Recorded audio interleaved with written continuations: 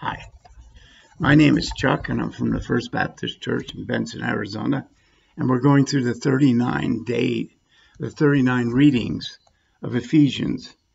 And today we'll be doing the 37th day, and Ephesians from 6:10 and 12. Finally, be strong in the Lord and in the strength of his might. Put on the full armor of God, so that you'll be able to stand firm against the schemes of the devil. For our struggle is not against flesh and blood, but against the rulers, against the powers, and against the world forces of this darkness, against the spiritual forces of wickedness in the heavenly places. This has turned into an intense battle. You won't see it. You won't see it as a battleground, but the whole world is the battleground. Satan is a full-scale war against the saints of God, you and me. He wants to take away our joy. He does not sleep. We are weak in comparison to him and feeble.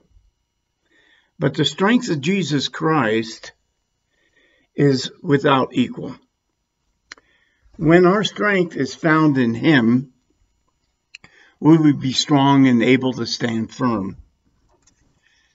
To have strength in the Lord, we need to walk with the Lord daily, not just on Sunday or just on a certain day, but daily we need to walk with him.